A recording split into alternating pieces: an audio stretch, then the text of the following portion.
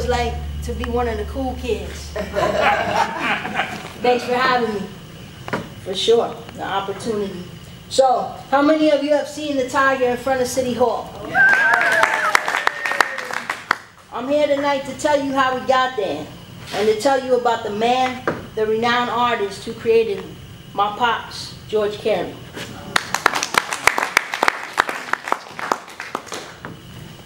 Frederick Douglass School was the school for black kids in Key West from 1871 to 1965. It was the home of the Tigers. When the school closed to desegregation, the students and the mascot were assigned to Memorial School. That school would be renamed Glenn Archer the following year.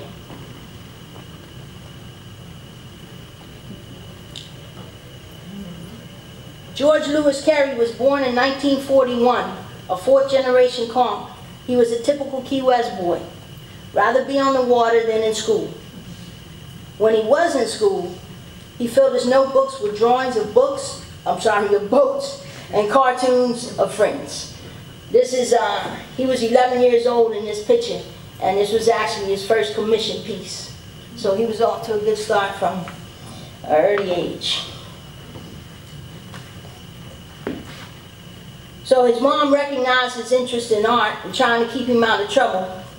She enrolled him in art classes with the well-known artist Gerald Leeds. The classes were held on the grounds of the Hemingway home. George told stories of Hemingway's wife serving the students Kool-Aid and cookies. This is one of George's paintings of the Hemingway house. Now, George went to high school at Memorial. He was also kicked out of Memorial for drag racing down Truman Avenue, him and a handful of his friends. His mother pleaded with the powers that be of Mary Immaculate and the Catholic Church to admit George and the other boys to the all-girls school. Somehow she convinced them. They admitted him, and George graduated from Mary Immaculate. Here he is with a painting he did of the convent for a fundraiser in 2007. Yeah, that's his painting, that's not a picture.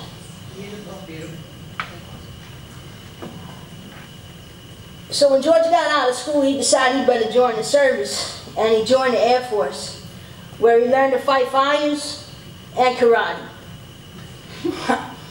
He became a father to 2 boys. George served 4 years in the Air Force before he returned home to join NAS Key West Fire Department. Always looking for a chance to fabricate or paint, he built a board map of Boca Chica, which is still in use today. This past year, the board was refurbished by the Bravo boys, whose father and grandfather was George's good friend and fellow fireman. This is also where he met my mama, and suddenly became a dad to 4 more kids. 3 girls and 3 boys. We were like the Brady Bunch, I guess. They call that a blended family now. I don't know, but it worked for me. George and I hit it off great. Did I mention my pops knew karate? I mean, every kid wants to say that, right? And he was a 3rd-degree black belt. And he raised boats, fiberglass outboard boats that he designed and built himself.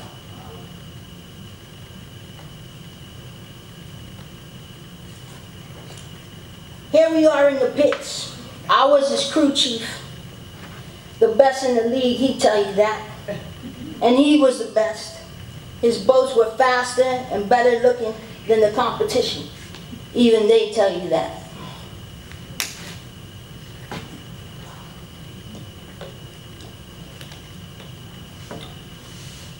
George left the firehouse and opened a body shop where he painted cars and restored classics to their glory.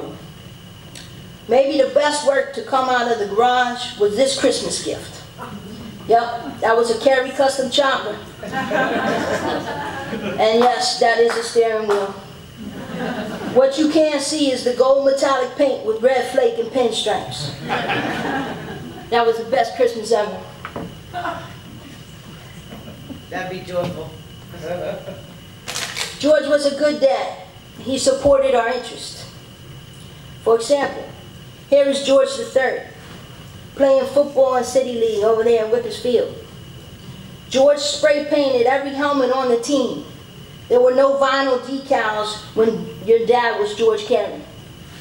That was a good hit too. After a few years in Texas, we returned to Key West, and George became the welding teacher of Key West High. This was my senior year. He and his students built the Conchs shell for Key West High, the home of the Conchs.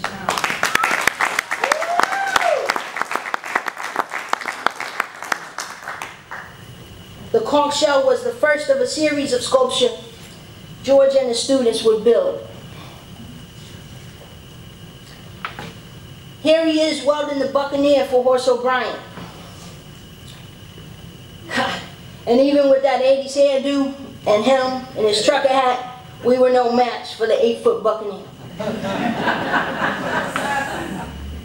The Sugarloaf Shark is sometimes forgotten, but pound for pound, it's equally impressive.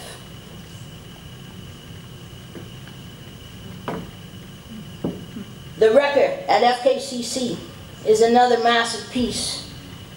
George told me once he was disappointed with the outcome because he couldn't get the torso just right. Of course, there's also the manatee that sits in front of First Aid Bank. I don't know how they talked him into doing that, but that was a GQ right there.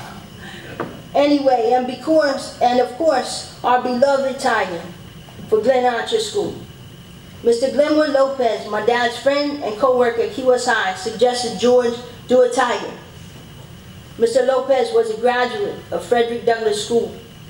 Remember, the original home of the Tigers. The tiger stood on the corner of White and United for nearly 3 decades, for locals and tourists to enjoy. During this time, George also began to paint professionally. We lived in a small Conch house on United Street.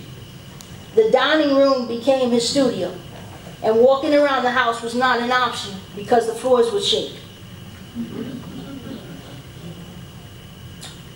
Former Mayor Richard Hyman, the owner of Gingerbread Square Gallery, signed George on early. He hosted George's first big show. After the show, he teased George that he wouldn't be able to have any more shows there. Because so many Conchs showed up, there wasn't room. And they ate too much. He didn't mind that it was a sold-out show, though. And that was the first of many. You may recognize some of these pieces. In fact, the Armory on White was the former home of the studios of Key West. Here's one of my favorites. This is Whitehead Street in the 50s. You might notice the sailor below the lighthouse. George painted what he called photorealism, acrylic on canvas. He painted the Key West he remembered and loved, the homes and landscape. Over the years, George's work became sought after. He was recognized with awards. He was a 5-time finalist in the prestigious Art for Parks competition and 3 times recognized by the Mystic Maritime Invitational in Mystic, Connecticut. It's one of my favorites. He did a series on the Western Union that's right out there in the harbor. This is Sails Down. He also did Sails Up. Maybe because of a great story. Here he is with the longtime captain of the Western Union, Dick Stedman. Stedman had been ill for many months, but enjoyed spending the day with George signing prints of the peace. Captain Stedman died the next day.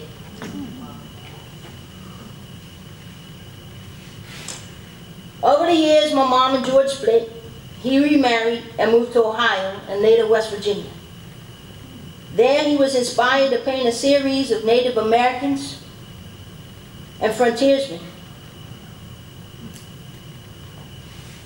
This will be his last work.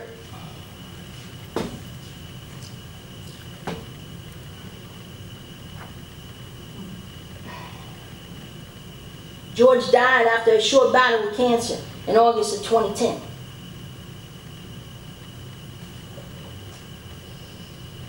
In 2013, the school district gave the property of Glen Archer School, including the tiger, to the city of Key West. HOB will become a K-8 school, and all the students will become Buccaneers. There was no longer a tiger.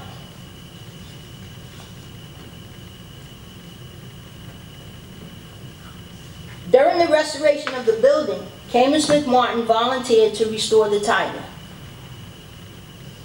And Mayor Kate said the tiger will return to the property on the corner of White and United. In October 2016, Mayor Cates brought a resolution to the commission to return the tiger to White and United. The resolution was tabled because a controversy was brewing.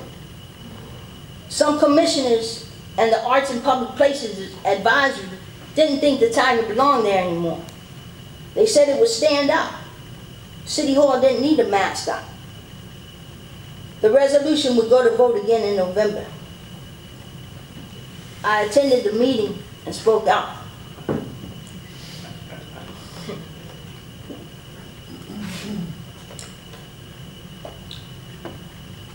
I reminded the commission the tiger was more than a mascot.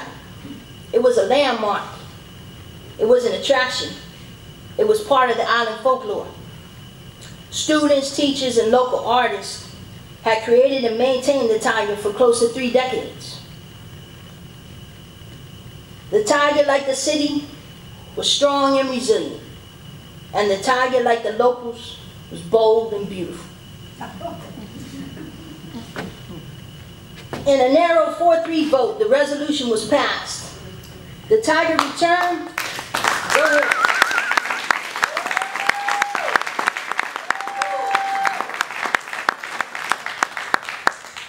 Where were you guys that night? The tiger returned to the corner of White and United on January 3rd, 2017,